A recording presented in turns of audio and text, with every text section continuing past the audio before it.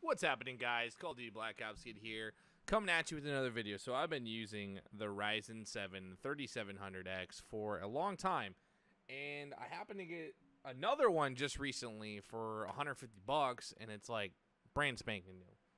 So I happen to be going to Micro Center, and it's actually the Ryzen's, the new generation of Ryzen's have been appearing pretty frequently on my recommendations. I got this CPU a couple months ago, brand new, the Ryzen 7 3700 for 160 bucks, and I happened to stumble across a Ryzen 7 5800X at Micro Center. There's a couple different things that kind of suck about switching CPUs, especially on Ryzen with the new generation, updating your BIOS, having the probability of bricking your motherboard and whatnot.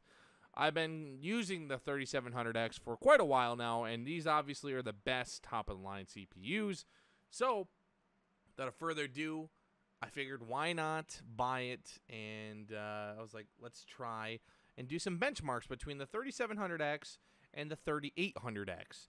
Two different 8-core CPUs, 16-thread AM4 on the same system with a 2070 Super and 48 gigs of RAM.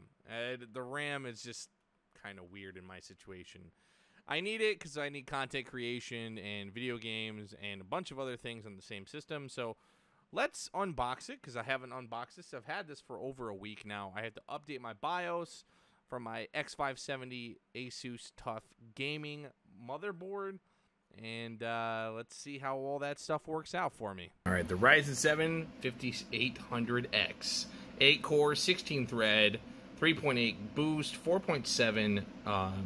The Ryzen 7 3700X has a 3.6 boost and 3.6 base, 4.4 boost. So a significant boost as well as IPC performance. Yeah, it's gonna be interesting, honestly. And is that something on that thermal paste on my box? What the fuck? So let's open it up.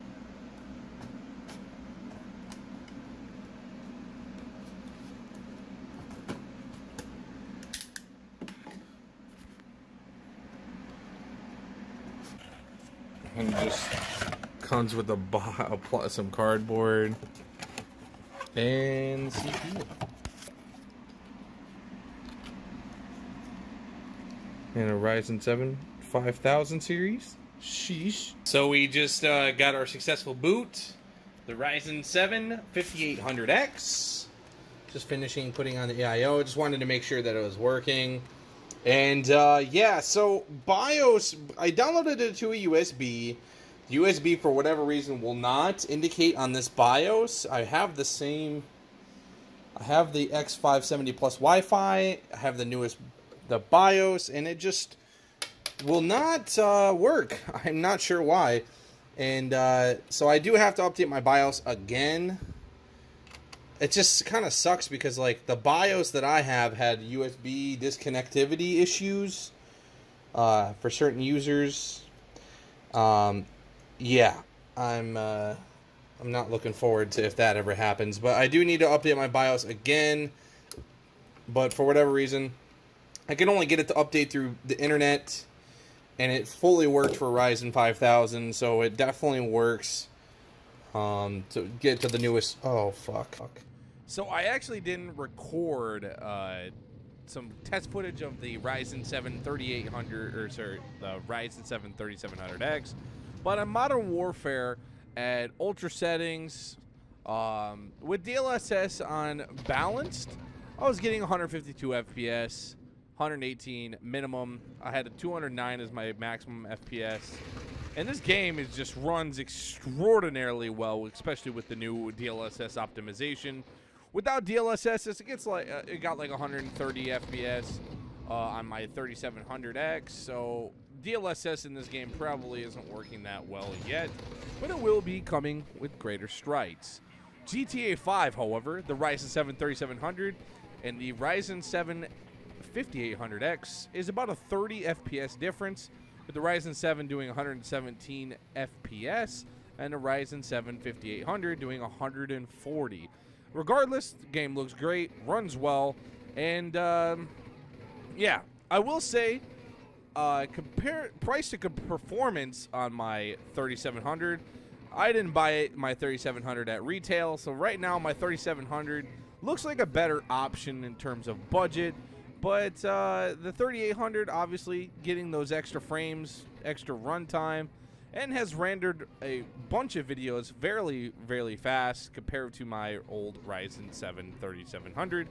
So that's pretty much it on terms of this on GTA 5. Still a pretty popular game with the kids and still running great on these CPUs. Doom Eternal, on the other hand, doing high FPS on the Ryzen 7 3700, doing 172 FPS. The Ryzen 7 5800 doing 189 FPS. The minimums don't even really make a huge difference here, with 142 FPS on the 3700 and 152 on the 5800. So, I mean, about 20 extra frames on the 5800X. So not bad, really. There are some games that will benefit from some extra frames, and Doom Eternal is just super highly optimized for a lot of different CPUs as it is.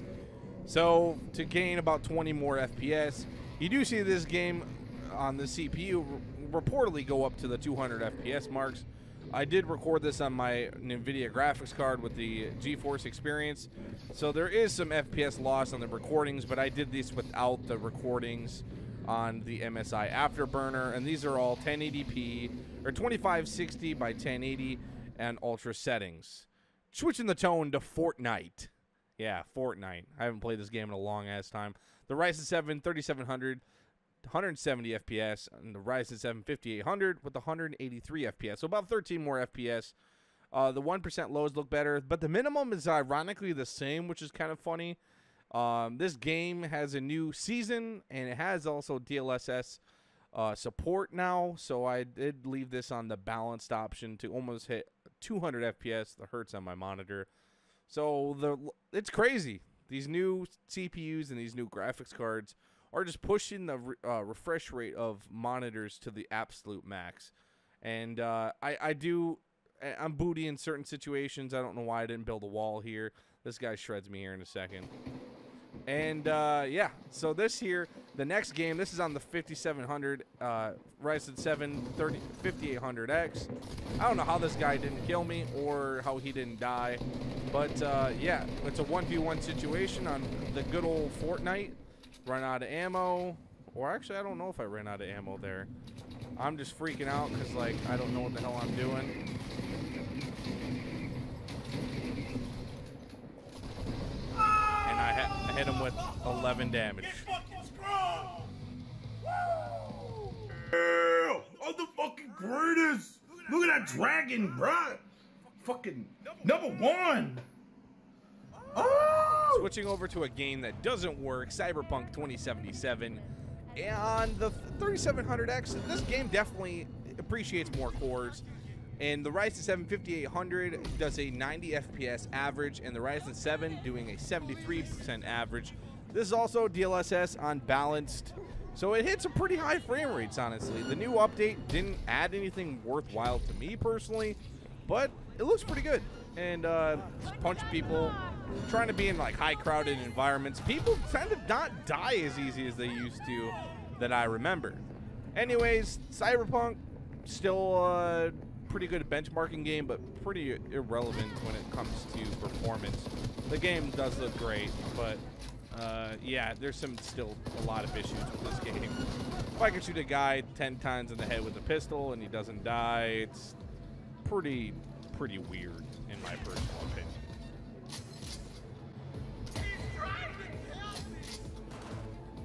So guys, that's it.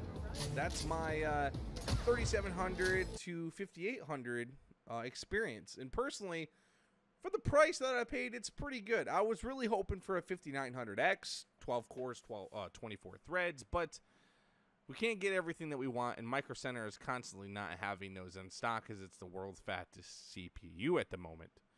So right now, we're going to have to wait until I can test this further. But comparatively to last gen Ryzen, the 3700 to the 5800, not bad in terms of performance. I got about 20 FPS on average from most games. And I will say the bang for the buck for the 3700s for both CPUs that I've managed to purchase.